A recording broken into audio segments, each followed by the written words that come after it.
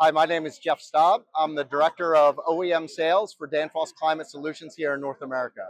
And today I'm going to talk to you very briefly about some of the heat pump trends that we see in our industry and our market today.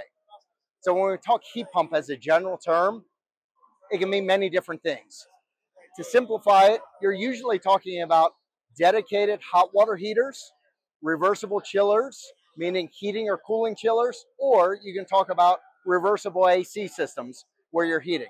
Some of the major trends that we're seeing across the industry is really the move towards decarbonization, moving away from fossil fuels, meaning moving away from gas-fired boilers and moving towards vapor compression systems. In general, the trends are this. You want higher water temperatures for industrial and commercial water, or if you're on the air side of things, you need to be able to heat in very cold climates. For either of those trends, you have a much higher compression ratio. In order to do that, you have a vast array of products to help you do that and do that efficiently, because usually higher compression ratios is a higher energy efficiency or energy consumption, I should say.